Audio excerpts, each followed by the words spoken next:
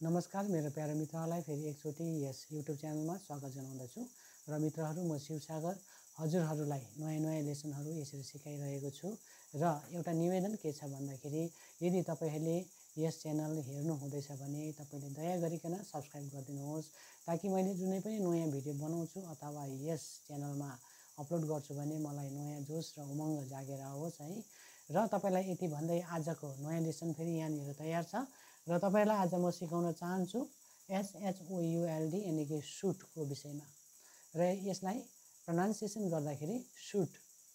र हामीले जुन चाहिँ शुड को विषयमा हामी सिक्छौं हेर्नुहोस् यहाँनिर मैले तपाईहरुको लागि लेखिदिएको छु 1 देखि लिएर 8 सम्म यानी कि 8 वटा प्रयोग छ एकदमै कम्प्लिट छ यसमा अझै एक दुईवटा छुटपुट अझै एउटा छ तपाईलाई अझै डिटेलली म अलिक पछिको दिनमा म गर्दिने नै छु है र आज चाहिँ म तपाईलाई यहाँनिर 8 वटा प्रयोगहरु शुडको के कस्तो छ त्यो सिकाउने वाला छु र हेर्नुहोस् नम्बर 1 शुड आएर यदि तपाईले MB1 भनेपछि प्रेजेन्ट भर्ब र प्रेजेन्ट भर्ब आउँछ भने त्यसको अर्थ हुन्छ पर्छ जस्तै यसलाई उदाहरणको निम्ति तिमीले यो याद गर्नुपर्छ है फेरि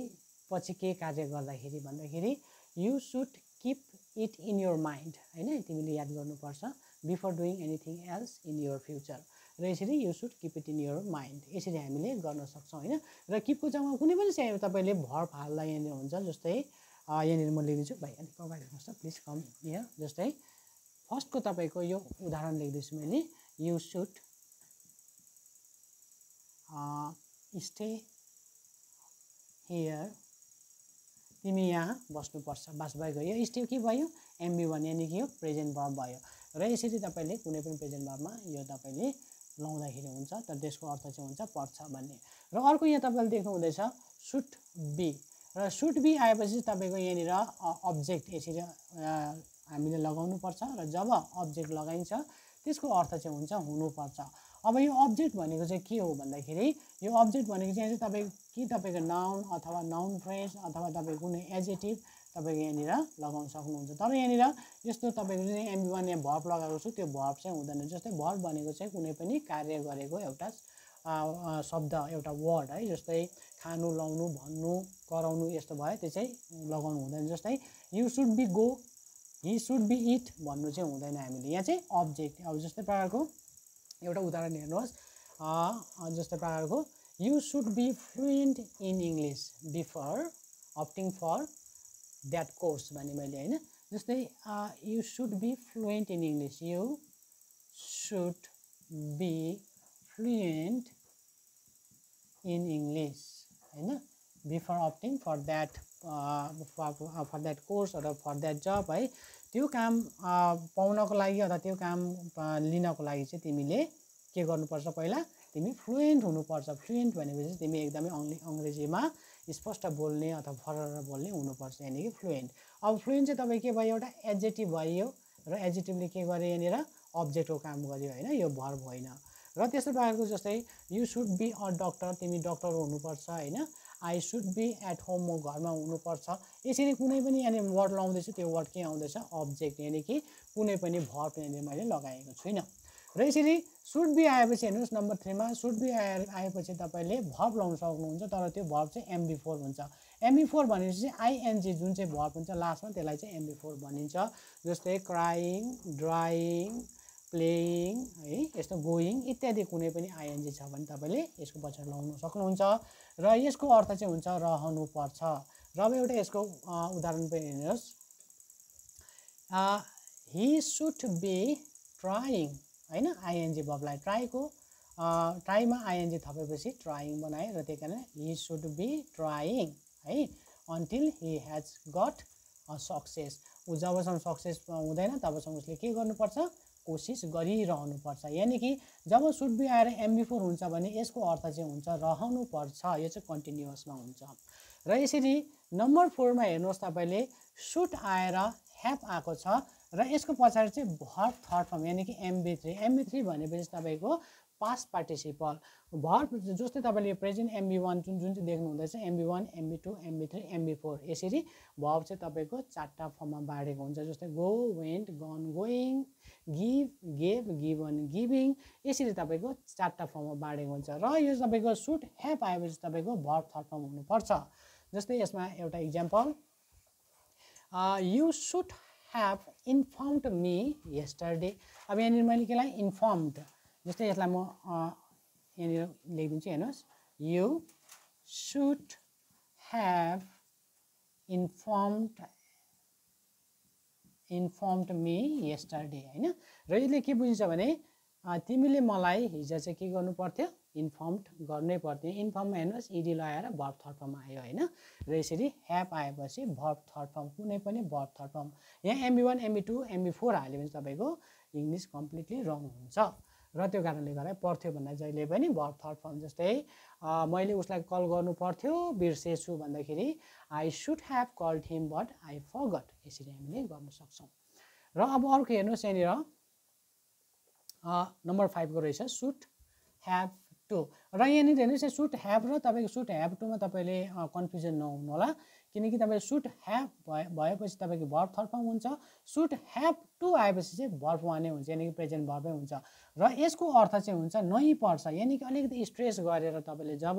बोल्नुहुन्छ त्यतिलाई चाहिँ हामीले सुड ह्याभ टु लगाउँछौं हैन हामीले अघिको लेसनमा सिकिहाल्यौं ह्याभ टु भनेको पनि पर्छ नै हो र यसरी हामीले सुड सित पनि यसरी हामीले ह्याभ टु लगाउन सक्छौं तर यो सुड ह्याभ MB3 र सुड ह्याभ टु MB1 मा चाहिँ तपाईहरु कन्फ्युज हुनु हुँदैन र यसको जस्तै यसको नि एउटा सेन्टेन्स बनाइदिउँ जस्तै you should have to meant your ways भने हैन you should have to meant your ways भनेपछि तिमीले आफ्नो व्यवहार सुधार्नु पर्छ है भनेको सुधार्नै पर्छ भनेको हेर्नुस् है यसको पनि म एउटा सेन्टेन्स यहाँ दिन्छु you should have to MENT meant your ways यो तपाईको एउटा इडियम्स हो र यो चाहिँ तपाईको व्यवहार सुधार्नु लागि तिमीले आफ्नो व्यवहार सुधार्नै पर्छ भन्दाखेरि यो हो हैन त्यसरी तिमी त्यो मिटिङमा उपस्थित हुनै पर्छ भन्दाखेरि you should have to attend that meeting हैन तिमी त्यो मिटिङमा अटेन्ड हुनै पर्छ अथवा उपस्थित हुनै पर्छ यो भयो र नम्बर 6 मा छ हेर्नुस् तपाईको शुड बी आएर तपाईको यसरी भर्ब थर्ड फर्म आउँछ जस्तै तपाईले के देख्नु हुँदैछ यहाँ शुड बी आयो अब्जेक्ट आयो हैन अब्जेक्ट भनेको कुनै नाउन प्रनाउन अथवा जे छ अन्त यहाँ तपाईले शुड बी आयो फेरि MB4 आयो MB4 ING भर्ब अब यहाँ शुड बी आएर MB3 आउँदैछ र यो चाहिँ तपाईको नु पर्छ भन्ने हो नेपालीमा चाहिँ नु पर्छ भन्ने हुन्छ र यो चाहिँ तपाईको प्यासिभ फर्ममा तपाईले बोलिरहेको हुन्छ यो एक्टिभ प्यासिभ पनि तपाईलाई अब आगामी दिनहरुमा म तपाईलाई सिकाउने वाला छु है र आज एकदमै तपाईलाई ब्रिफमा म गर्दैको शुड बी MB3 आएपछि नु पर्छ हुन्छ जस्तै हेर्नुस् यहाँनिर मैले एउटा लेखे जस्तै ही शुड बी पनिश्ड लेख्दै हैन ही शुड बी पनिश्ड भनेपछि उसले के गर्नु उसलाई के गर्नुपर्छ सजाय दिनै पर्छ नु पर्छ दिनु पर्छ हैन र गर्दाखेरि यसमा चाहिँ तपाईको यो प्यासिभ फर्म भएको कारणले गर्दाखेरि यो चाहिँ तपाईको शुड बी आएर MB3 हुन्छ है जस्तै कुनै पनि हामीले सेन्टेन्स लेख्दाखेरि हेर्नुस् म यहाँनिर कुनै पनि कुरो लेख्दिन्छु जस्तै मैले राम लेख्दै राम शुड बी अब यहाँनिर भर्ब थर्ड फर्म लाउँछ हेर्नुस् शुड बी गिभन मनी अब यो के बुझिन्छ Ram should be given money भनेपछि रामलाई पैसा दिनै पर्छ रामले दिनुपर्छ भन्ने हैन यहाँनिर रामलाई दिनुपर्छ यहाँ लाई आइहाल्छ यहाँ तपाईको लाई आइहाल्छ किनकि तपाईको प्यासिभ फर्ममा हो है र यो शुड बी आएर यसरी MB3 आएपछि तपाईको त्यही मान्छेलाई नै केही काम गराइराको त्यही मान्छेमाथि नै काम भइराको कुरो बुझिन्छ जस्तै यहाँ रामलाई दिनै पर्छ भन्ने कुरो भयो है अनि त्यहाँदेखि अब अर्को हेर्नुहोस् नम्बर 7 मा रहेछ नम्बर 7 मा छ शुड लाइक टु अब यसरी शुड लाइक टु भनेपछि तपाईको यहाँनिर के छ यहाँनिर MB1 यानी कि प्रेजेन्ट भर्ब यो शुड लाइक टु भनेको अर्थ चाहिँ के छ भन्दाखेरि मन छ अथवा चाहन्छु भनेको जस्तै म तपाईको विषयमा जान्न चाहन्छु अथवा मलाई तपाईको विषयमा जान्न मन छ भन्दाखेरि I should like to know about you भनेर भन्नुपर्छ है त्यसरी कुनै पनि तपाईले सेन्टेन्स बनाउन सक्नुहुन्छ यो मैले जुन चाहिँ भन्दैछु त्यो मात्रै हैन SOHUL शुड लाइक त्यहाँदेखि टु आएर कुनै पनि मेन भर्ब 1 लगाइदिनुस् तपाईले चाहे नो लगाइदिनुस् मैले अघि नो भने हैन म जान्न चाहन्छु हुन्छ म जान चाहन्छु भन्दाखेरि गो लगाइदिनुस् म यहाँ बस्न चाहन्छु भन्दाखेरि सिट हियर लगाइदिनुस् बस यो तपाईले कुनै पनि तपाईले MB1 चाहिँ लगाएको हुनु पर्यो यसले चाहिँ के बुझिन्छ यो म म चाहन्छु भन्ने कुरा बुझिन्छ। जस्तै एउटा सुड लाइक टु छ र अर्को चाहिँ तपाईँले सुनिरहेको बेला वुड लाइक टु भन्ने, र वुड लाइक टु र सुड लाइक टुमा तपाईँको झन्डै एउटै तपाईँको बुझिन्छ। तर एउटा कुरो चाहिँ के छ भन्दाखेरि आई र वी यानि कि फर्स्ट पर्सनमा चाहिँ हामीले सुड लाइक टु लाउँछौँ र अरूमा चाहिँ हामीले वुड लाइक टु लाउँछौँ। र यसको पनि म छुट्टै एउटा भिडियो पछिको दिनमा बनाउने छु र आज चाहिँ तपाईँलाई यति म सिकाइरहेको छु है। र अब अर्को लास्टमा छ तपाईँको सुड ह्याभ अनि बिन आउनु पर्यो र यसको पछाडि फेरि अब्जेक्ट आउनु पर्यो। यसमा पनि MB3 लाउँदा हुन्छ यो MB3, तर यसको तपाईँको अर्को भिडियो बनाइदिन्छु किनकि यहाँ पुरा कन्फ्युजन हुन्छ है। र सुड ह्याभ बिन आएर यसरी अब्जेक्ट लाउँछ, जुन चाहिँ तपाईँले सुड बी लगाएर अब्जेक्ट लाउनु भयो, यहाँ पनि अब्जेक्ट लगाउन सक्नुहुन्छ र यसको तपाईँको अर्थ हुन्छ हुनु पर्थ्यो भन्ने। जस्तै